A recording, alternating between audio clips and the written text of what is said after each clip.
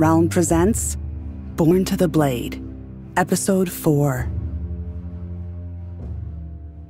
Chapter 1. Kris. Kris then marched into the public chambers of the Warder's Circle. 3 steps ahead, Nick held the Rubicon flag high, a golden chimera on a red and white field. Musicians on pipes walked alongside Kris, playing the melody to the Rubicon epic of Yell the Wise. Alex and other attendants followed, the Rubicon entourage for the Gauntlet 8 strong. This last year of Kris's life had built to this day. Every drill, every sparring session, every working dinner and stop in their tour across Rumica, every session cramming names and figures and laws and histories of trade deals. Yet it was all for nothing unless they succeeded today and in the days ahead. The chamber was full, with dozens of Rumicans in the guest gallery, more than Kris had seen together since leaving home. The cheering was as loud as the invitational tournaments back home, contests that were each a step Kris had taken on the path to be here today. Kris wore a close-fitting jacket in red and white and a brand new set of breeches, the outfit specially made for the Gauntlet. Yokno Vens met Kris and their entourage at the edge of the stage. Kris bowed to Yokno, who answered with a deep nod. Then the seneschal turned and addressed the room, his rich voice carrying throughout the chambers. Kris Den of Rumica has requested the opportunity to address the circle. All 6 of the current warders were present, their boxes full. Each was dressed formally, though Kris could see combat tunics and leathers here and there beneath the finery. Such was the life of a warder, the life Kris was about to claim for their own. Both flash and substance, silk and steel. Kris stepped up onto the platform, the eyes of the entire room pressing in on them like an advancing pike wedge. But this was Kris's day, not theirs. Warders of the Circle, friends and colleagues and our esteemed guests, I speak with the voice of Rumica, a proud people who are ready to step into the broader world and take their place among the great nations of the Circle. Kris drew their sword and carved the sigil of challenge, one of the most intricate sigils they had ever learned, sweeping arcs with precise angles, triangles inside of squares inside of circles that had to connect just so. They'd practiced the sigil 100 times, then 100 more. As they finished the final swoop of the blade, the sigil flashed.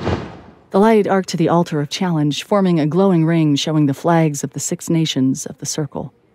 As each nation met Kris's challenge, their icon would glow in support or darken in opposition. The challenge of the Gauntlet is called, Yokno declared, ringing the ceremonial bell. Who shall answer? Ojo stepped forward, twin blades on his hip. Kulo answers. He showed a hint of a smile. More than anyone, Ojo had helped Kris prepare for this day, so it was fitting Kris would test their mettle against him first. Kulo claiming the first position in the Gauntlet was a major win. The other nations of the Circle decided among themselves the order that would follow. The senior Kuloi warders stepped up onto the platform and extended a hand to shake. May you do your people proud, he said, softly enough that only Kris and Yokno could hear. Kris smiled. I intend to. On his side of the field, Ojo stretched, but his face was calm. A Dejuke stood beside him holding Ojo's blades, animated as he talked about something. Yokno walked to the center of the dueling arena with the bell. The Gauntlet begins. Kris Den of Rumica challenges, and Ojo Kante of Kulo answers. Kris and Ojo shook hands as Yokno explained the rules. Each duel would be by bladecraft to the first touch. For each duel, the warder could call a halt and cast their vote in support without a touch being needed. Kris knew this all by heart. Hurry up and start already, Kris thought, barely keeping the words from their lips. Endless moments later, they were ready to begin. Kris had their plan in mind, empowering sigils for speed to accentuate their advantage, strength to compensate for their weaknesses, then magical attacks as they closed. Stay just outside Ojo's range, then move in for a quick strike, and then out of measure immediately. In and out. Don't get bogged down. But even the best plans were like paper umbrellas in the rain. Yokno's bell rang, and Kris started inscribing their first sigil. Gale Step for speed, then Grizzly's Might for strength. Ojo was already closing, cutting his own Gale Step and bamboo form. Ojo was trying to counter Kris's advantages. Kris had the best sense of Ojo's style after watching him duel Lavinia and spar with Adechike, but it was because of this familiarity that Kris knew to be wary. Ojo's two blades could work in concert or on their own, one cutting a sigil while the other attacked or parried. Kris would have to meet two blades with one. Ojo had a longer reach but a larger body to protect. Kris's blade was longer, which would counter some of the reach advantage, but Ojo was also an accomplished wrestler of no small acclaim. First came Kris's big opening gambit, meant to not only take immediate control of the duel, but to awe the other warders. Kris flowed from Grizzly's Might immediately into Frost Cage, a rare sigil Kris had learned from a Tsukiseni at Rumika's last invitational. Tsukiseni legend claimed that Frost Cage was first used by bladecrafters who wished to be preserved until the world was made whole once more. Grown tired of centuries of life due to the Tsukiseni birthright, they wished to skip ahead to a future that might never come. Kris narrowed their eyes as they traced the intricate fractal snowflake pattern at the core of the sigil. The sigil flashed with light, and across the field, ice formed around Ojo's hands. Kris had not just mastered the sigil, they'd modified it. Not only did the sigil block Ojo's hands and blocks of ice, the ice froze into one piece, locking the big man's hands together. But Ojo was not scared or angry. He merely laughed. Excellent. Even Taro hardly ever uses this one. Ojo wouldn't be laughing if he were worried. Kris closed quickly, but kept their guard up. Ojo might want Kris to win, but his reputation would suffer if he lost so easily. Frost Cage was meant not only to hobble a bladecrafter's ability to fight, but also to remove the precise dexterity it took to carve sigils. And yet, Ojo moved his arms at the elbow, tracing two tiny sigils with an exactitude Kris had thought impossible. Bladecrafter's precision came from moving the blade with the fingers and wrist, never the elbow. The sigils flashed, which Kris recognized as shattered chains. As they activated, the ice crumbled and fell. Ojo was free once more. Kris's best opening had failed, hadn't even worried their opponent. But Kris didn't have time to mope as Ojo took a compass step forward, thrusting Kris's shoulder. Kris parried with room to spare, room they needed to dodge Ojo's other blade. Kris cut at Ojo's hand as they dodged back, but Ojo turned the blow aside, continuing to press forward into range. Kris danced back, double-timed, to cut the sigil mud pit the way Lavinia had done, but Ojo was too close. His blade beat Kris's aside, fouling the sigil. Ojo continued to press. Kris backed off, keeping Ojo at a distance, with precise counter-thrusts to the bigger man's wrists, which Ojo warded off by pulling the blows or halting his advances. The in-and-out strategy was now working. Time for something bolder, Kris thought. Not just for this duel, but to show the other warders, to show everyone in the audience just what Rumika could do. Kris planted both their feet, and then, using the still-active sigils of agility and strength, they leaped up and over Ojo. Ojo countered with his own leap, thrusting at Kris, but they flipped out of the way, blades clashing in midair. Kris launched into a thrust as they landed, aiming low under Ojo's guard to catch him across the hip. Ojo parried the blow, but just barely, using both of his blades. That's it. Kris took the moment, rolling forward with her blade held up and a hanging guard to protect against a counter from Ojo. Staying low, they swung the blade around to cut at an extreme angle, hoping to flank the big man enough to land the blow. Not quite. Ojo parried the blow with both blades, slid his top blade back in toward Kris's guard, and then snapped up to land a thrust across their shoulders while they were off balance from the roll. The bell rang twice. Damn it, Kris thought. Their gambit had failed. They'd used a rare sigil, and Ojo had negated it without missing a beat. Kris had broken the rhythm of the fight again and again, but never converted to a touch. Not the greatest start. Had they been too bold? Too confident? Ojo shook Kris from their worries, saying, That frost cage was exquisite. The big man offered Kris a hand up. Freezing my hands together. If I hadn't spent years learning to carve with a locked wrist, that'd have been it right there. Kris gave a weak smile, still embarrassed. Ojo turned to the crowd. Kris Den is one of the finest young blade crafters I've ever had the pleasure of dueling. But in addition to the Rumikan skill, Kris has also shown me their warmth, their openness. We must learn to cherish one another's differences so that we may learn from one another and be stronger together. Kris traced Ojo's line of sight to Lavinia, arms crossed, death in her eyes. Kulo stands in support of Rumika's claim. Kris's world shook, as if they were on a swaying ship. They planted their feet and steadied, skin hot with embarrassment, giving way to surprise and joy. They'd hoped Ojo might pledge support even if Kris lost, but had never expected it, not after failing on a risky gamble. They started and failed several times to speak, finally managing to say, "Thank you." Ojo nodded. See to that shoulder. And a word of advice. The senior warders are wise. Flashy tricks like that only work if you have an escape plan. It almost worked, Kris thought. But almost wasn't good enough. They couldn't count on any of the others giving support, even if Kris lost their bouts. They had to win the other duels outright. Kris returned Ojo's nod, then withdrew to their bench. Nick and a Rumicon physician were standing by to patch up their wounds throughout the Gauntlet. 1 duel done, 5 remaining. And they only needed 3 more votes. Chapter 2. Ojo. Ojo and Penelope took lunch in the Vanian chambers. Adechike was reviewing reports on import-export revenues from home. From what he'd said that morning, it still wasn't enough to buy the airstone they needed from anyone who was offering. Vanian attendants laid out a spread of succulent braised meats and crisp greens fresh from the embassy's gardens. The Vanian diet was heavy in meats and vegetables, hardly any breads or rice. It kept them lean and powerful. A wave of sadness passed over Ojo as they ate. He'd taken meals like this for granted, but now he counted them like petals falling from a wilted rose.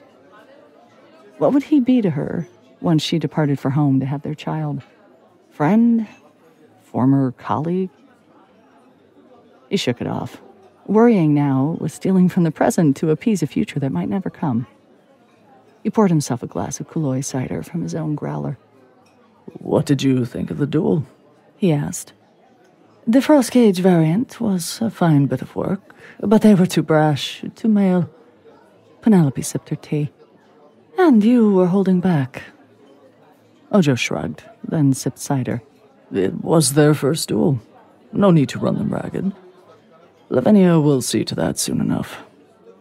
It's high time the circle expanded to 7. How many times in the past 5 years, has the circle been deadlocked 3-3? The Imperial bloc against the rest of us. Rumika, at the table, would let us bring Lavinia's bullying to heel. Penelope gestured with her long fork as she stabbed the plate of lamb to serve several large pieces onto her plate. Just wanting a tiebreaker isn't a good enough reason to give a nation a seat at the table. And there are more than a few of my people who would take my supporting a Rumican as grounds to have me removed.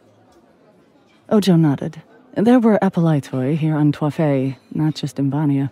Unfortunately, every nation had its extremists. And that's why we have the duel. Kris can prove himself. Rumika could have joined the circle generations ago, but they chose to keep to themselves. And now, with Rumika's population boom and their increased airstone production, if they want to join the rest of the world at a time like this, I think we should take that as a blessing. Penelope shook her head. Rumika's ascent will upset the balance we found with the Murtika. The matriarchs and I have worked a long time to improve relations with the Empire, and this could put that in danger. But that's just the point. With Rumika's resources, we don't have to be beholden to the Empire anymore. Kulo, Vania, and Rumika together can challenge the Empire, even without Suki-sen's aid. Kris is already amenable to such an alliance. Penelope said nothing in response, her way of telling him the topic was closed. If he couldn't rally Penelope's support, Kris would need to beat Taro, Kensuke, and Takeshi to win. Lavinia hadn't lost a duel in years, and Kris was nowhere near ready to best her. Maybe one day, with training and patience. Any deal large enough to address Kulo's crisis would need the guarantees of a warder's authority. Without that, it could take weeks of proposals and counter-proposals instead of Kris and Ojo talking everything out over tea. And Kulo needed the airstone now. Chapter 3. Kris. Their shoulder bandaged and only slightly sore, thanks to the physician's care, Kris stretched out for the second duel, with Penelope Kirkos of Vania. This evening, they would face Warder Hi Notaro of Suki-sen. With some good luck, they could have all but one of the votes they needed before the day was done. The Imperial nations had yet to inform Kris of the order they'd be facing their warders, still playing it close to the chest. Yokno repeated the ritual proprieties, leaving Kris and Penelope to take their places. The bell tolled, and Penelope began to close immediately. Kris used Gale Step and Bamboo Form, finishing the second sigil just as Penelope whipped up a 3-yard tall tornado and sent it coursing across the field. Kris cut dead sails to banish the tornado, relishing as they saw appreciation cross Penelope's face. They might not need to win if they impress the battle mistress enough. What else do you have? Kris thought, eager to prove themselves. Penelope was the second tallest warder of the circle, more muscular than Lavinia. The Vanian style called for extensive blade contact, dominating the battle through leverage and winding motions. The Vanian birthright of endurance meant that Kris wouldn't even try to tire out the battle mistress, but her heavier blade was also slower to cut and trace sigils. If speed alone wouldn't suffice, Kris would have to innovate. Fortunately, that was a Rumikan's specialty. As Penelope closed, Kris backpedaled and cut twin blade, an intricate sigil developed on Ikaro centuries ago. They'd learned it from a rare manuscript acquired by a Rumikan trader. As the sigil completed, Kris's free hand was filled with a sword made of blue light. It was an exact copy of Kris's steel blade, duplicated by the sigil. The blade wouldn't last long, so it was more a trick than a sustainable strategy. Kris had trained in case of rapier-style swordplay and knew that the best way to lose when fighting with 2 blades was to let your opponent trap both blades at once, which meant Kris had to make this count. They pushed off their back leg, advancing toward Penelope as she closed. Kris moved from stance to stance, one blade high, one low. Each time Kris moved, they parried the weakest end of Penelope's blade with one sword and jabbed with a thrust using the other.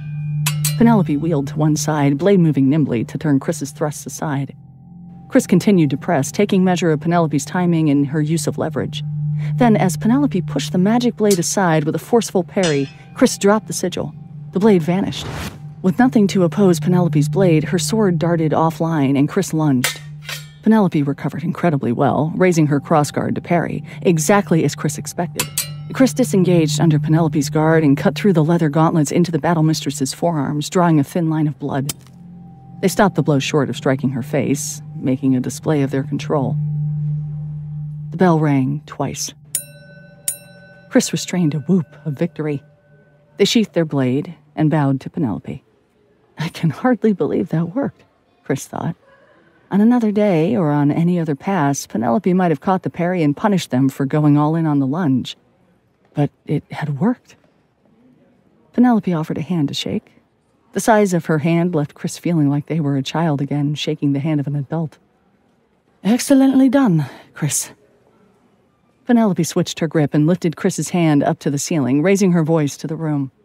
Vania values strength, and by trial of prowess, Rumika has shown its worth. The crowd cheered. Louder, more enthusiastic than that morning. They were on Kris's side. Thank you, Warder Kirkos. It was an honor. Just 2 more to go. But their best failed them that evening. Kris thought they'd be able to overwhelm Tato the way Lavinia had, but their aggression cost them the match when Tato avoided their blow with incredible agility. That left Kris off balance, which meant that they recovered too slowly and took a shallow cut to the side from the Tsukiseni's curved blade. Your skills are admirable, but you still have much to learn, Tato said, casting his vote in opposition after the duel. At the close of the first day, the circle atop the challenge altar showed 2 flags illuminated, 1 dimmed. Kris returned to their guest chambers, not taking visitors from the crowd. Instead, they reclined with several ice packs and a cup of hot tea. On the table sat 6 polished stones with crude versions of the Circle Nation's flags painted on them. The stones for Kulo and Vania sat on one side, Tsukisen on the other. The 3 stones for the Imperial Nation sat in the middle. I can beat Takeshi, Kris said to himself. I just have to stay clear of his sigils long enough to force a battle into swordplay. With the Ikaro focus, I can't count on overwhelming him, so I'll just have to outfence him. But assuming that, I'll only have to win 1 more fight against Lavinia or Kensuke. Probably Kensuke. The reports say he's avoided duels over the past few years and favors his left leg. Kris's eyes settled on the Mertican flag. Lavinia's display in the Golden Lord question stuck with them. They'd run the 2-on-1 duel through their mind again and again and couldn't come up with a real weakness in Lavinia's form. Ojo had disarmed her with an incredible maneuver, and she snatched the blade out of the air to deliver the telling blow without a heartbeat's delay. A chill ran down Kris's spine, and they missed Alex's response. They looked up and saw resignation on Alex's face, fear and excitement on Nick's. Even if they couldn't beat Lavinia, the path to victory was clear. Hard, but clear. All of Rumika had put their trust in Kris. If they failed, Rumika could not challenge again for a decade, minus 1 year for each vote in support during the failed challenge, per the laws of the circle. A decade without a proper representative, without the respect a seat at the table could bring, without the binding power of deals made by a warder. They could not fail Rumika. They would not cost their people the future they were building. Chapter 4. Michiko. That night, Michiko was in her room, reviewing quotas for millet and rice productions on Kakute when a summons came from Kensuke. She threw on a robe and hurried to the embassy's meeting room. She steadied her breath and walked into the main room, her head held high. She'd learned to walk into every room like Lavinia might be waiting to pounce. This time, she wasn't. Warder Heike sat at his desk, penning letters. Where the desk was usually spotless, here piles of books and papers had slumped over into a mess. Beside the warder sat a large mug of tea. The twitch of his hand as he wrote told her this was not his first that evening. "Please, take a seat." He took a long sip, as she did, then set his mug down with an ungraceful clatter. What's wrong? Michiko wondered. She had not seen Kensuke so uncontrolled. "Warder Junius has informed me that you are to face the young upstart in our stead, since you have already fought Kris and emerged triumphant." Kensuke looked tired, hollow. He walked around to Michiko and put his hands on her shoulders, holding her in his gaze. She froze in his grasp as a meteor shower of tiny movements and emotions crossed his face.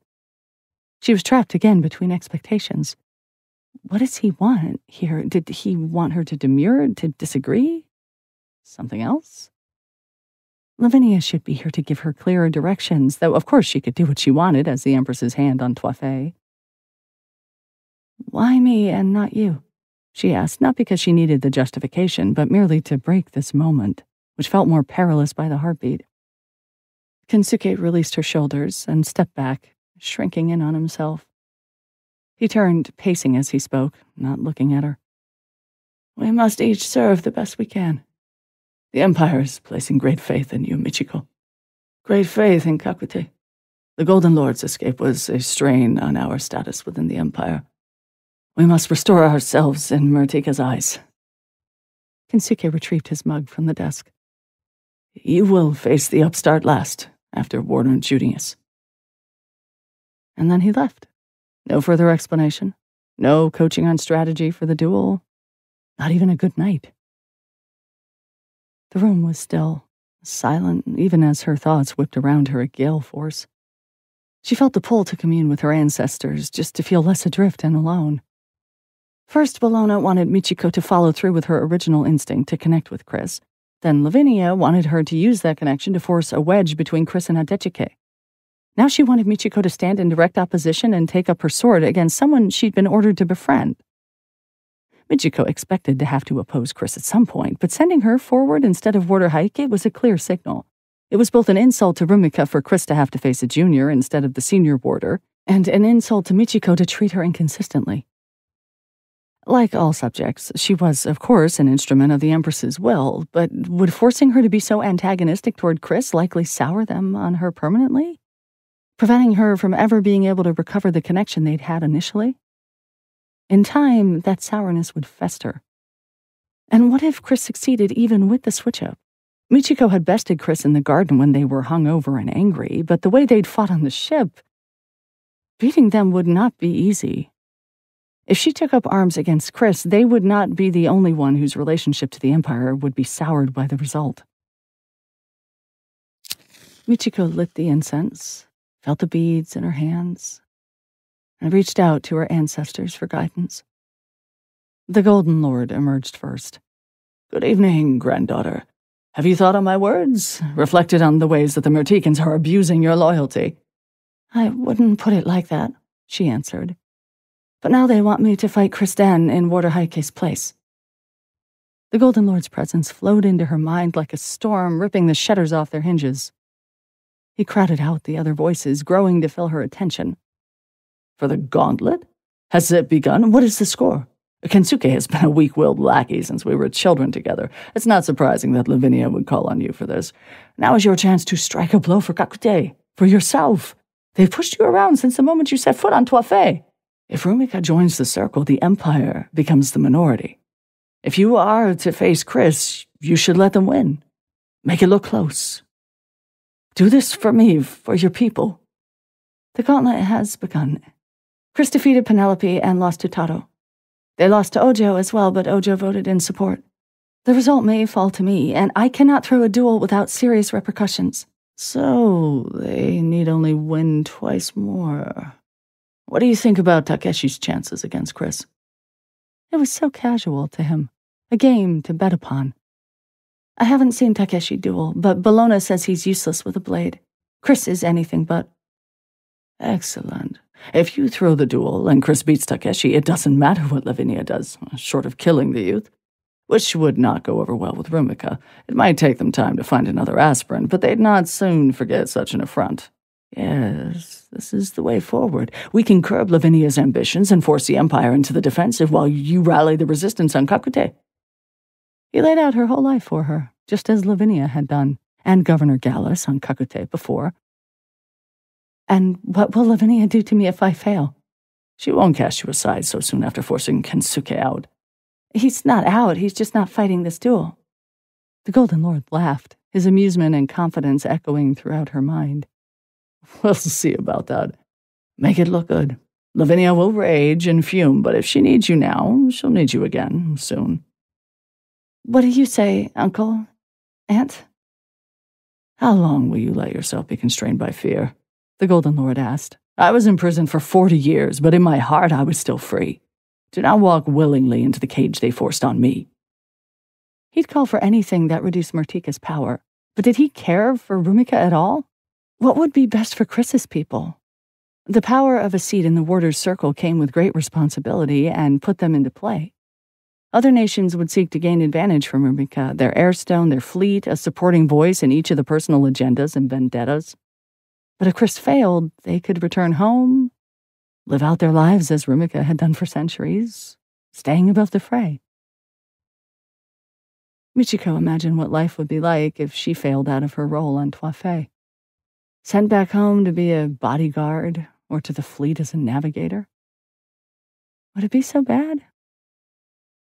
Kris clearly wanted more for Rumika, and Rumika wanted more for their people. But what did she want? And could it really matter, caught between a web of obligations? One false move and she'd be prey, eaten up and cast aside as Kensuke had been. The Golden Lord receded, the storm of his intensity rolling out from her mind. Her aunt's presence rushed forward, wrapping around her mind like a blanket. You absolutely cannot go against the Empress, my dear Michiko. Her uncle joined them, his attention like a steadying hand on her shoulder. Mertikans only respect excellence, results. You cannot fail them when they've called upon you like this. If Warder Junius has asked you to fight, it must be because she believes in you. You must prove that her confidence was well placed. The two did their best to talk her down, to soothe her worries. But when the incense was doused, her attention went back in the embassy. She had none of the clarity she'd sought. She'd been raised to honor her ancestors, to let their wisdom guide her. But when they contradicted one another so violently, she could not hope to satisfy them all. She'd been boxed in. No matter what she did, someone would be disappointed. Chapter 5. Kris. Thanks to strongly brewed Luoa tea and the exhaustion of the Gauntlet, Kris managed some sleep. They woke with aches and bruises, which they met with a hot bath. An Imperial messenger arrived as they were finishing, the day's schedule. Unable to wait, Kris opened the letter in their robe, quickly scanning the contents. First, Kris would face Takeshi from Ikaro. Thank the elders, Lavinia isn't first, Kris thought, a bit of tension bleeding from their body. Lavinia from Mertika second. Kris had no doubt that it would be their toughest fight of the gauntlet. And third, where Kris expected to see Kensuke from Kakute, the letter read Oda no Michiko. Michiko, who Kris had dueled and lost to. Michiko, who had seen more of how Kris fought than anyone on the island save Ojo and Adechike. "What is this?" Kris asked later, emerging from the bathroom holding the letter aloft. "What?" Nick asked, looking up from polishing the Rumikan's sword for the day's use. "I'm to fight Michiko, not Kensuke. Why would they do that?" Alex walked in from the sitting room, attendants trailing them with questions about the celebration party Rumika would be throwing if they won. Alex raised a hand. They saw Kris, nodded, and left the room. Nick continued. "Michiko?" "Yes, Michiko, not Kensuke. Why? Kensuke is the senior. I should be fighting him." "Kensuke might be unwell," Nick offered. "It could be one of many things," Alex added. "An insult, overconfidence, or a necessary substitution due to illness, as Nick said. But it doesn't change anything. Just 2 more victories. Not answers, not motives. Just focus and follow through." "Yes, but why?" Kris thought as they made their preparations. The crowd on the second day was even larger than the first. Takeshi looked more put together than usual. He was freshly shaven, his hair tied in a high top knot. His blade was short to make blade crafting easier with a clamshell hilt, doubtless for the hand protection. As the two walked to the center to shake, Kris smiled, butterflies in their stomach that they channeled into relentless positivity. "I like this look. I could never make top knots work. Gave me a headache." Takeshi's response was only a nod. Not in a chatty mood, then, Kris thought. They shook, and Yokno addressed the crowd again as the pair took their positions. Kris expected Takeshi to open with an attack. Keep your feet, boost speed on the way in, and then crowd him, take away the space to craft, Kris thought. They expected the duel to be tiring. They'd need to wear the Ikarin down, unless they landed a lucky touch through his defenses. The bell rang and Kris charged. Takeshi traced a wide sigil, split the sky. Kris cut bamboo form as Takeshi finished the sigil, then used its power to dive 5 yards to the side to dodge the blue-white bolt of electricity from Takeshi's sigil. The lightning arced around again for another try. This time, Kris dropped to the floor, letting the energy fork over them and back toward Takeshi, who banished the sigil with a deft flick of the wrist. Such control, Kris thought. In Takeshi's place, Kris wouldn't have had the time to banish the lightning. But this one I know, Kris thought as they traced the counter-sigil to Takeshi's blazing bolt. Takeshi's artistry with the sigil was too strong, too deft for Kris to stop it entirely on the run, but they disrupted it enough to cancel some of the blasts. The bolts lashed out like scattershot from a cannon, but there was a hole in the middle of the blossoming array of magic. It was risky. Kris imagined Alex's voice warning them off, but instead, using the reflexes enhanced by bamboo form, they jumped forward, blade first, stretching out to become a dart through the air. Kris dove and rolled through without a scratch, coming up within range of the Ikarin. Kris beat the shorter blade aside and began to work at Takeshi's defenses. The crowd burst into applause, but the fight wasn't done yet. Kris pressed the Ikarin. Even retreating, Takeshi's precision was impressive. He traced short, precise sigils that pushed Kris away, then another that cost him their footing. Each gave Takeshi time to retreat and start the next sigil. It was a parade of small disruptions and escapes. Each time Takeshi pulled out an escape, the crowd cheered. Kris couldn't just go for an all-out press without risking taking a counterstrike along the way, so instead they used their footwork.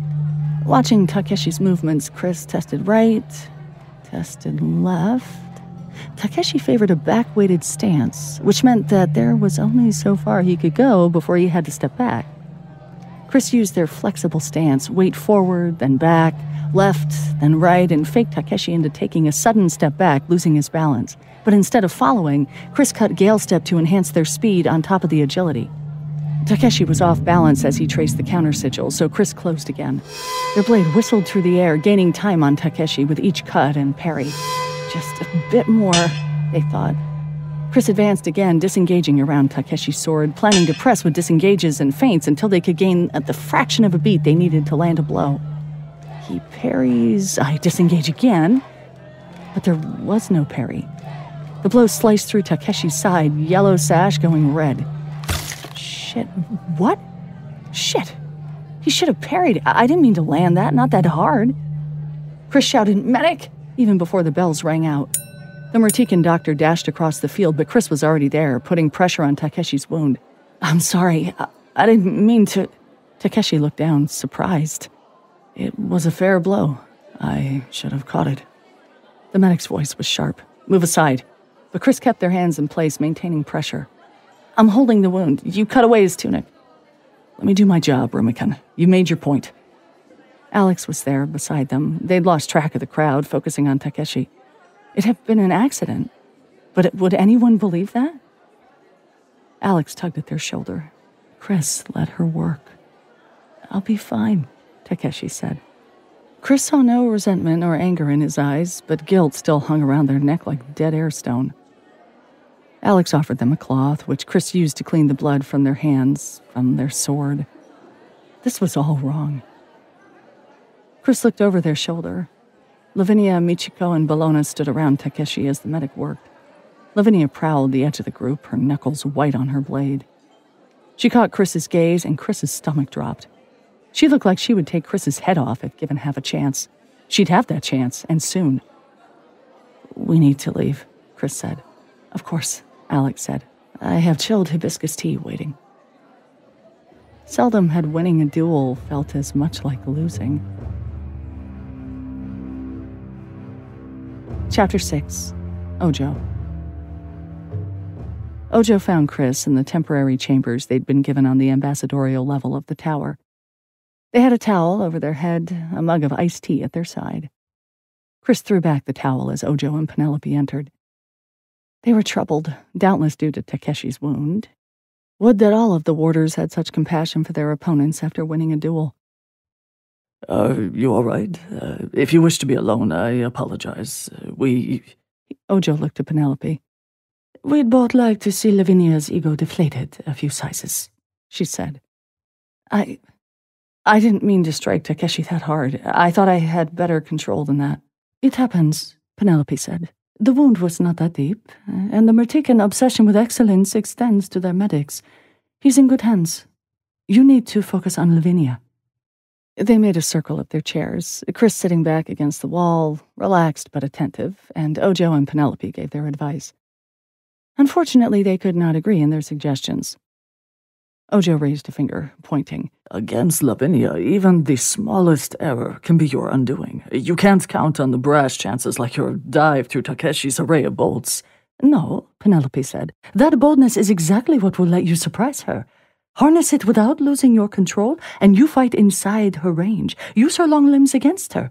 "But that will expose them to grappling," Ojo said. "I've seen your wrestling skills, Kris. I mean no offense, but you would not defeat Lavinia in corps à corps." "None taken. I'm not much of a wrestler." Penelope shook her head. "You can fight inside her optimal range without letting her get her hands on you. It will be a tightrope, but it can be done. You're fast. You think well on your feet. If you stay out of range, she'll rout you with sorcery. And if you try to pick at her, she'll land a quick blow to your wrist or forearm, and that'll be the end of it." Ojo nodded.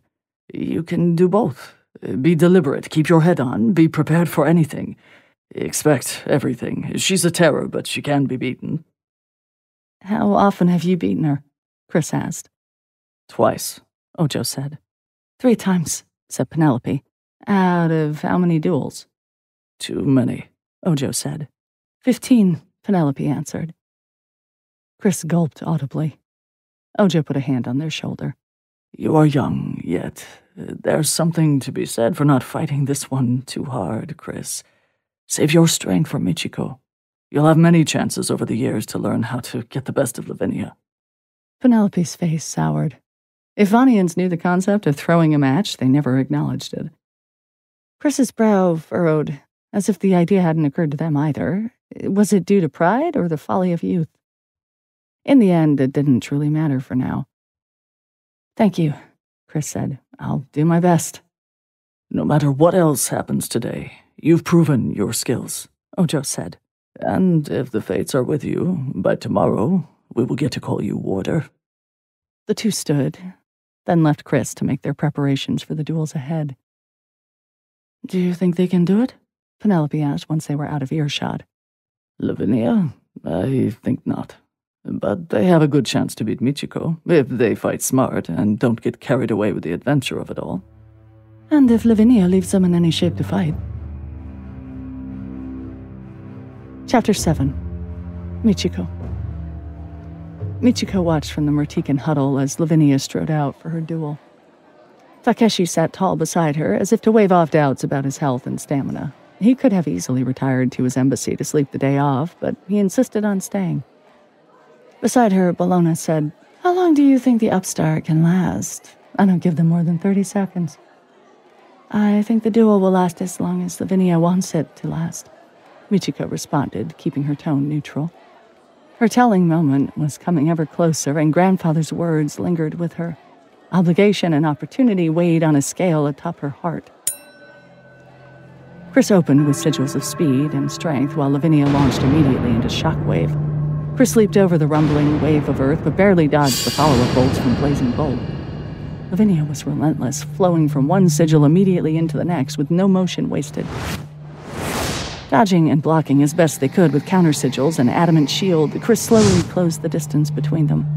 The look of joyful concentration they'd worn in previous duels quickly gave way to a harder, colder look, all traces of a smile gone.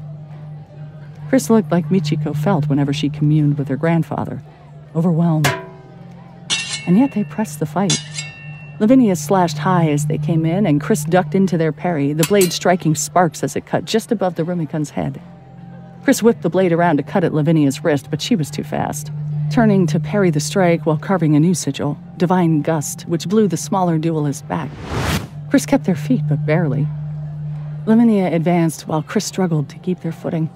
But instead of landing one of 3 easy blows Michiko would have used, Lavinia lashed out with a heavy kick to Kris's side, knocking them back and down.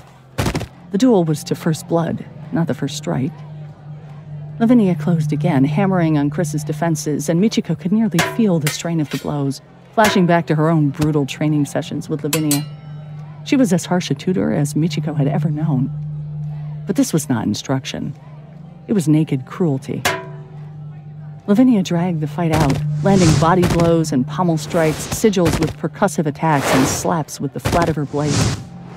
Kris began to leave openings, either from fatigue or perhaps inviting a blow to end their misery, but Lavinia refused to take the obvious shots. "Enough, Lavinia!" Ojo shouted from the sidelines. Michiko looked to the crowd. Some had turned away, some cringed. Some looked on with bloodthirsty eagerness, mostly Lavinia's fellow Imperial subjects. She forced herself to look back at the duel despite this sick feeling in her stomach. Kris landed a parry and pushed backward to make distance between them and reset the fight. The Rumikan was battered, but not beaten. They cut a new sigil, one Michiko had not seen before. "Vex mirrors," Takeshi said beside her. Where did they learn that? Where Kris stood, there were now 3 of them. The Kris on either side began to circle, moving to flank Lavinia. "Parlor tricks," Lavinia sneered, her commander's voice filling the room. She banished one image with a bolt of fire, then dodged between the 2 remaining, parrying through one's cut and spinning in time to block the true Kris's cut. But barely. For the first time in the duel, Lavinia was not in full command of the situation. As she pushed the cut aside, Lavinia's demeanor changed, sharpened. She counter-thrust with incredible speed. Kris barely dodged to the side, bringing their blade back around to defend. Lavinia hailed blows upon them, giving Kris less and less time to retreat or recover. The images forgotten, Lavinia pressed forward, knocked Kris's blade to one side, reached out to grab their sword with a gloved hand, then closed and headbutted the smaller fencer, knocking them flat on their back. "Call it!" shouted Alex from the opposite side of the pitch. But there was no blood upon the ground, nor on Kris's face. Lavinia held Kris's blade, leaving them nearly defenseless, but instead of letting Kris yield, her blade lashed out, stabbing deep into the shoulder of Kris's sword arm. Finally, Yokno's bell rang. "It is done," the seneschal bellowed. "You are not ready, whelp," she spat. "Crawl back home and remember this the next time you think to challenge the Empire." Lavinia stepped back, saluted Yokno, then tossed Kris's blade at their feet. Rumika's medic rushed to Kris's side, along with their attendants. Takeshi shot up and moved for the Rumikan as well, far faster than she would have expected. This was the Murtican ideal she was supposed to strive for? Uncompromising and cruel victory at all costs? If Lavinia was the Empress's hand and Toifei, then in the Empress's eyes all were useful tools or doomed hurdles to be crossed and shattered. Who was she really fighting for? And who was she expected to hurt along the way? Enough is enough, she thought. Michiko stood and crossed to join the group around Kris. She was the warder empowered to face Kris, and therefore she could set the terms of that duel. She would not compound cruelty on cruelty. The Rumicon medic treated Kris's wound, but from up close, Michiko saw that there was no way they'd be able to fence that night. Michiko sought out Yokno, who lingered by the side of the arena. Kakute proposes that the final duel be postponed until tomorrow. Yokno raised an eyebrow. That is very considerate. As you stand for Kakute in this gauntlet, I can convey the offer to the aspirant, if you like. If Lavinia and the Empress were trusting her to represent Kakute, then she would set an example. Kakute would show the nations that they could balance strength and compassion. Thank you, Seneschal. She bowed and returned to her seat. Lavinia was waiting for her. She considered turning and leaving, but that would only delay the inevitable. What did you tell the Seneschal? Lavinia asked. Bellona flanked her, as always. I offered the aspirant the chance to delay the final duel. They are clearly in no shape to present a challenge, and when I beat them, I want the outcome to be undeniable.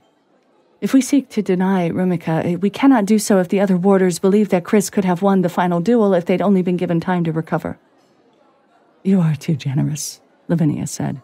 You must take every advantage presented to you, especially with your lack of training in the proper imperial techniques. Do not fail the Empire, Michiko. Everything came down to results. No room for emotion, no room for mercy. This was the standard Lavinia set. But in the fury of a storm, a tree that refused to bend would break. Was the Empire the tree or the storm? Michiko bowed, hiding her face from Lavinia's watchful eye as she set her expression. I will do my best, warder. Something had changed within her during that fight. But could she betray her oath of loyalty? Even to correct an injustice? Chapter 8. Kris. Instead of the evening duel, Kris took a long bath, trying to unknot their muscles. Afterward, they sat with ice packs in a reclining chair, both grateful for the delay for the final duel and worried that one night of rest would not be enough. Nick leaned into the main room of the guest quarters, saying, Warder Ueda is here to see you. Kris stood, which set their shoulder on fire once more. They slumped back in their seat and took a moment to let the pain dull. Moving slower, they stood and said, Of course, send him in. Takeshi wore a fresh set of robes and carried a well-worn leather satchel in one arm. Good evening, warder. I wasn't expecting you. There was no reason to expect me. Again, I'm very sorry. Takeshi cut them off. There's nothing to apologize for. I missed the parry, and your blow struck me. I'm the one who should be apologizing for Warder Junius. I have some skill with medicinal poultices, and I wanted to offer what assistance I might. I might wonder why you're offering to help me when the last person I'm scheduled to duel is another Imperial subject. Takeshi knelt and unfolded his pack, revealing freshly cut herbs, mosses, and a rainbow of vials. Dueling is hard enough when you're healthy, and everyone benefits if the results of this gauntlet is without question. Muddied waters are likely to breed resentment and reprisal. Kris nodded, taking in Takeshi's words. Well said. I am grateful for whatever help you can provide. They'd need it. Even with a night to recover, they'd be fighting Michiko left-handed and exhausted. Kris pulled off the arm of their loose tunic and let Takeshi and Nick remove the bandage. Takeshi's hands were warm, despite the cool night air. He worked skillfully, tender, but not forceful, cleaning the wound again before applying the poultice. Did you ever consider being a physician? It's what I wanted before I was called to serve as a blade crafter. We have many doctors, but few duelists. Our governor decreed that my talent for bladecraft was too great to waste on healing. Nick held one layer of the poultice on while Takeshi mixed several liquids in a bowl. Here I have access to the finest library in the sky, so I keep my medical skills as honed as I can. Help the doctors on the lowest level sometimes. The city doesn't do the best job of taking care of its poor. He dabbed a brush in the mixture, then painted it into the poultice. The liquid seeped through, and Kris's shoulder went cold, then numb. Few cities do, Kris said. That's amazing. What is it? That, I'm afraid, is an Ikaran secret. His smile told Kris that he was joking. He taped down the bandages and stood. If anything starts turning green, remove the poultice immediately and send for me, but that's a very rare reaction, and as I've read, almost unheard of on Rumika. Nick nodded. We're hardy people, not in the league with Vanians, but we hold up. Kris here is proof of that. Kris offered their free hand to shake. It was a bit awkward, but they managed. Thank you again, Warder Ueda. You have my gratitude, and that of Rumika. You're very welcome. Now, do your people proud tomorrow and see this through. Takeshi bowed haltingly, then took a long moment before he seemed to remember that he was leaving and made his way out. Now, that was unexpected, Kris thought, the image of Takeshi's smile and the deft touch of his trained hands lingering long after he'd gone. Kris woke the next day dreading the pains and aches they were due. But instead of a sharp stabbing, their shoulder reported only a dull throb, and their other bruises were far smaller and lighter than expected. Kris penned a letter of appreciation to Takeshi, which Nick dutifully delivered, along with one for Michiko. Out of curiosity, Kris tested their sword arm, extending, flexing, holding their blade. It hurt, but not enough to be worth fighting left-handed. They might not be at full strength, but they'd finish the gauntlet today. They'd see whether Takeshi's kindness and Michiko's mercy gave them the space to win, or rope enough to hang their own chances. Chapter 9. Michiko.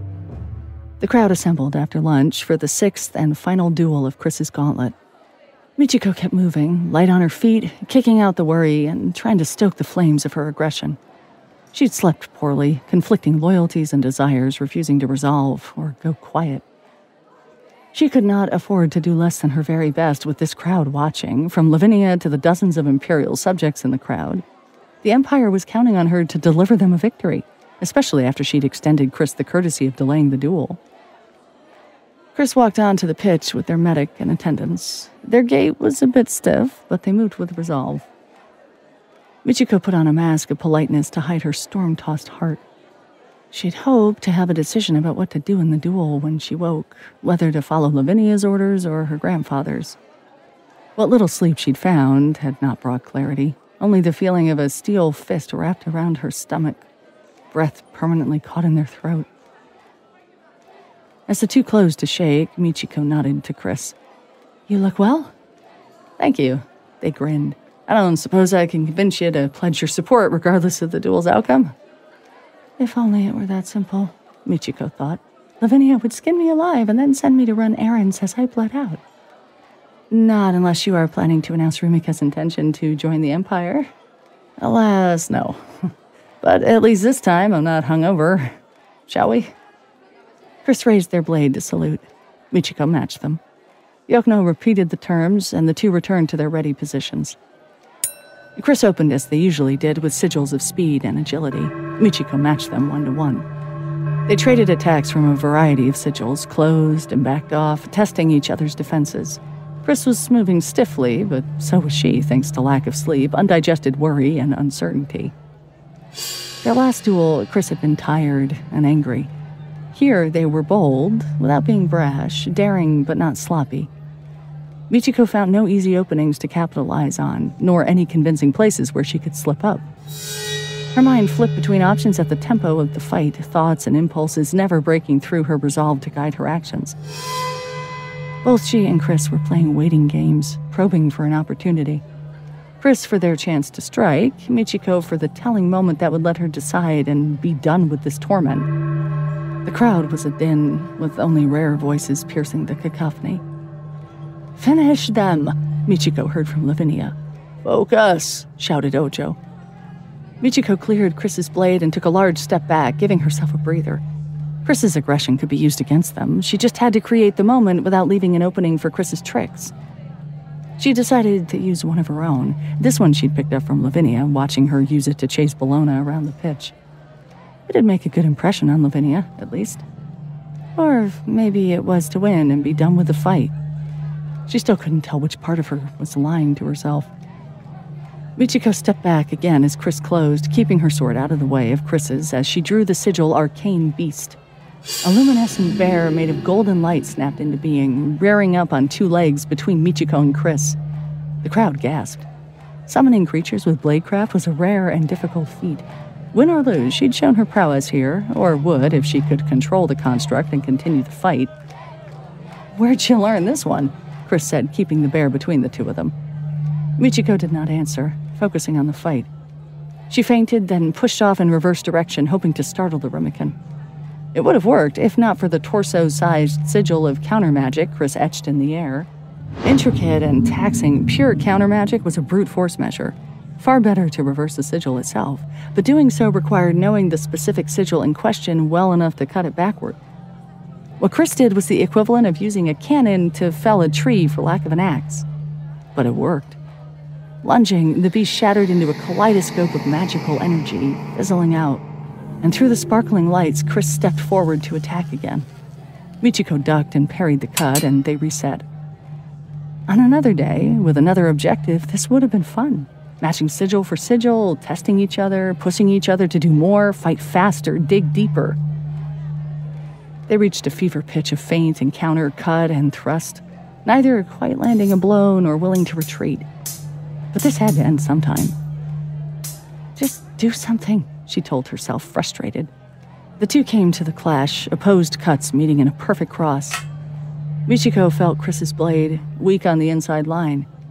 All she had to do was push through. Here it is. I can do it. She imagined the scene. Lavinia proud, Kris devastated, the adoration of the Empire. But instead, she let the moment pass. Kris reversed around Michiko's blade and swung at her forehead. She dodged to the side, and her sword swept toward Kris's knee. They leaned back in an acrobatic move, all their weight on their back leg, and her blade cut only the air. Kris responded by knocking Michiko's weapon aside. Michiko stepped back and brought up her blade to guard against the expected follow-up, but Kris's sword wasn't there. Instead, they dove under Michiko's blade and scored a light cut across her calf. Kris rolled up to a guard position. Michiko felt the hot sting of the cut and stepped back. Yokno's bell rang twice. It was done. Kris had won, though only because Michiko had seen an opportunity and let it pass. Would Lavinia be able to tell what had truly happened? Would Kris? When Michiko switched her sword to her free hand, Kris sheathed their own, not to shake. Instead, they launched forward, tackling Michiko with a hug. What a fight! They squeezed with more warmth and camaraderie than she'd gotten from the entire Imperial delegation put together. This is why, Michiko thought. The Empire sees me as a tool. Kris sees me as a person. Maybe even a friend. Michiko squeezed Kris back and then pulled away. The moment was done. There was no purpose in acting the sore loser, even to appease Lavinia. She grabbed Kris's hand and raised it to the ceiling, shouting, "To the victor!" The audience erupted into cheers, even some Imperial subjects. Lavinia was not among them. Michiko's stomach dropped at the thought of the lashing she'd get, weeks of accounting duty or cleaning or another tedious task. Lavinia would take it out on her on the field, in the halls, and everywhere in between. She was afraid of the retribution, but not ashamed of what she'd done. Michiko nodded to Kris and then returned to face Lavinia. It was a good duel. She'd done well. Kris would have their seat. Rumika would have a say, and the wheels of change would turn. But what would come next? Chapter 10. Kris. As Michiko stepped away, Kris fell to their knees, overwhelmed. Pain, triumph, pride, fear, worry, and wonder all scrambled in their mind. I did it. I actually did it, Kris thought. Kris channeled all those competing impulses into a bellow of triumph, letting themselves empty their mind and still their heart. Kris stood, retrieving their blade and making their way to Yokno. Celebration could wait. There was still one bit of ceremony left. The gauntlet is complete, Yokno exclaimed, his voice carrying effortlessly. The Count stands 4 supporting, 2 opposed, and so, as Seneschal of the Warders' Circle, I confirm this result. The participating warders join me upstairs for the ritual of investiture. On behalf of the Circle and Toifei, thank you for bearing witness to this most momentous ritual. I am made to understand that the people of Rumika have prepared to host a celebration nearby, in the Grand Opera Hall. Kris pulled himself together, calling up the first of several speeches they'd prepared. Rumika wishes to share our excitement and appreciation with all who bore witness and participated in this gauntlet. Rumika is ready to take our place among the great nations of the sky, to share our culture, our history, and our strength. Please do us the honor of joining us tonight for the celebration. The 6 warders stood around the table, ritual blades in hand. The table had 6 seats, 6 flags carved into the marble, as it had since before anyone in the room had been born.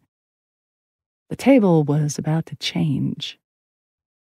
The warders took a step back in unison, each carving the same sigil. Kris and Yokno stood off to the side, along with the junior warders. No others were allowed to bear witness, Yokno explained.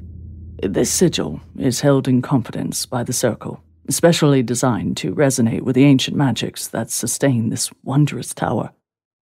Lavinia did not bother to contain her anger, but she cut the sigil regardless. Blade work perfect. Taro looked displeased, but not angry, and in Michiko's place, Kensuke cut the sigil for Kakute, expression unreadable. Ojo wore a smile, Penelope a satisfied and resolute look of appreciation, if not affection, and Takeshi snuck in an upward curl of the lip out of eyeshot of his fellow Imperial warders. The sigils snapped into place one by one, and as the 6 completed, the table rumbled, becoming lighter and lighter until it was pure white magical energy. Then, at once, there was a great settling sound, stone dropping into place without falling. The light faded, revealing the enlarged table, fresh with a 7th place, a 7th seat, and a 7th flag. Rumika's gold chimera on red and white looked back at Kris from the table, bisected by the groove for a sword. A warder's sword. Yokno gestured to the seat. Step forward, Kris Den of Rumika. Kris took their place in front of the seat, presenting their blade. The blade that had lain in a box since their departure from Rumika, untouched until now. Blessed by the elders of each village, with a pommel made from polished airstone from the lowest point on the island, the sword represented how the warder would bear up their people. They took the blade and set it into the groove on the table. Another flash, and Kris saw countless ribbons of light lashing up from the table and wrapping themselves around the sword, snapping into place and fading from vision. And so, Yokno said, the circle is increased. Congratulations and welcome, Warder Den. The warders clapped, even Lavinia, though she did so over dagger eyes. Thank you all, Kris said. I look forward to serving alongside each of you, learning from your experience, and doing my best to honor the mission of this circle, to foster greater peace and understanding between the nations. I hope you'll all join me at the celebration this evening, and then I think I'll be sleeping until the next meeting. That got a chuckle, and not just from Ojo. The rest of the day was a whirlwind. Alex and Nick had taken most of the preparations on themselves, with a corps of volunteers and the staff of the Grand Opera. The multi-tiered foyer had been done up in the red and white of Rumika, with great banners, ribbons, and carpets adorning every surface. There, on a middle tier, Rumikan cooks and chefs shared traditional meals from the islands, from apricot pheasant to quail tarts and everything in between. Kris made sure to stop at the tables each time they passed, if only to eat enough to stay upright after their exhausting week. Their attire and hair helped force them to take it slow. It was the most elaborate outfit they'd ever worn. Alex had insisted on extravagance. A half-dozen Rumikan tailors had competed to dress Kris for the celebration, and they'd ended up wearing a grandiose version of Rumikan traditional wear, another way in which they were being made to stand for their whole country. They wore a fitted jacket that opened into voluminous gored sleeves in contrasting red and white with gold trim, and a full skirt with a separate section drawn up and pinned to the shoulder as a cape that then draped into a long tail. Their hair was pulled tight from their left side and draped over their left shoulder, wavy tresses pulled into swirling knotted braids at their crown, then falling over their shoulder in intricately formed curls. On the lowest level, a Rumican band played folk tunes as their companion dance troupe performed traditional dances, teaching foreigners the simple steps and inviting them to join in the dances of harvest, of marriage, and more. The troupe roped Kris into joining them for one go at Chimera's March, a celebratory dance from Kris's home village. Blatant pandering, to be sure, but as the leaders beckoned Kris into the center to play the role of the Chimera, Kris's heart soared. The warders and diplomatic entourages mostly kept to the reserved upper level. It was the easiest place to catch one's breath, but the most socially fraught. A reminder that more than ever, their every move would be scrutinized. As the hero of the hour, Kris had to be on the entire time, gracefully receiving thanks, making the acquaintance of local dignitaries, political actors of all stripes and creeds, and dozens of grateful Rumicans, each with a story about how they just knew Kris would win. Kris tried to commit every name to memory, but knew they'd remember barely a fraction, if not for the small bound book they kept in their jacket, jotting notes down after each encounter. Kris picked out a moment when Takeshi was alone by the refreshments, then slid in through the crowd. Thank you again, that poultice worked wonders. Surprised, Takeshi nearly dropped his dish. The food wobbled, and Kris shot out their hand to steady his plate. Their hands touched, and Kris felt that same warmth again.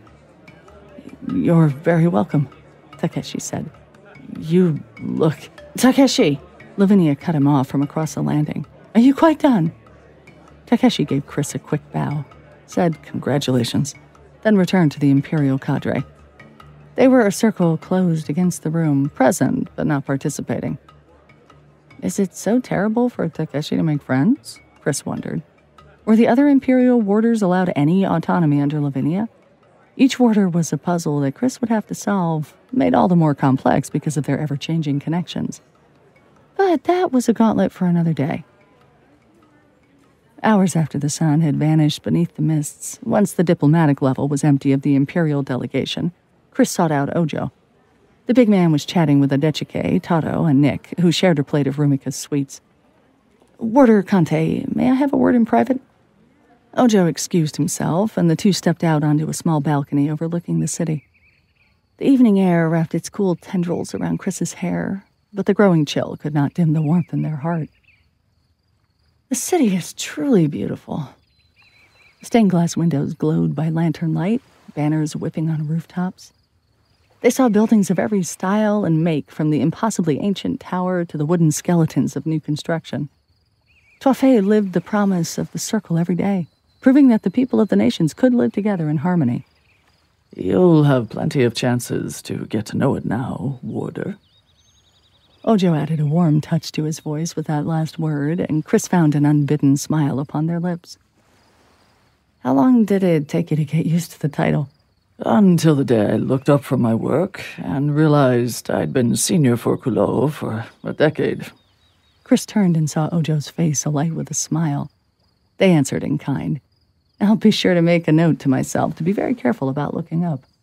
Somewhat dangerous for when I head down island for tea. Already you bear the wisdom of years.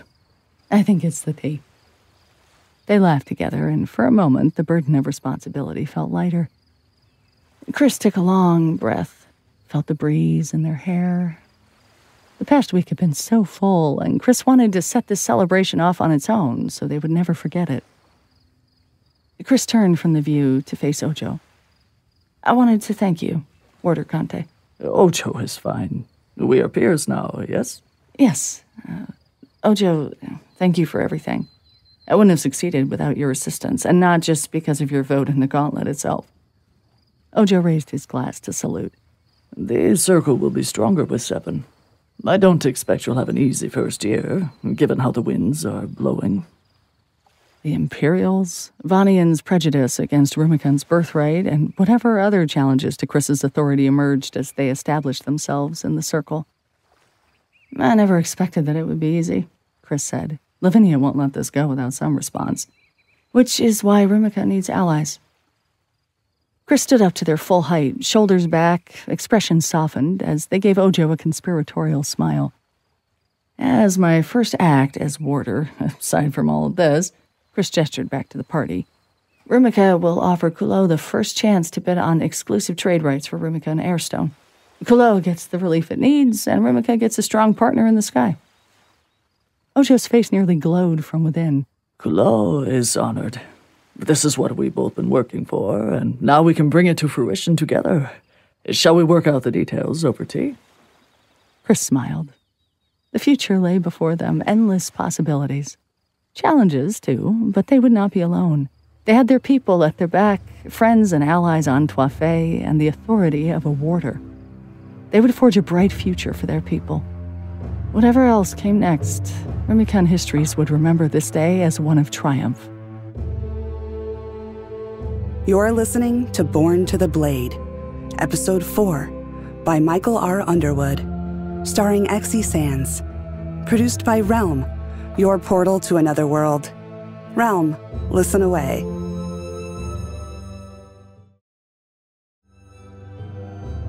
Born to the Blade is created by Michael R. Underwood and written by Michael R. Underwood, Marie Brennan, Cassandra Kaw, and Malka Older. It is executive produced by Julian Yap and Molly Barton. Audio production, sound design, editing, and theme music by Amanda Rose Smith.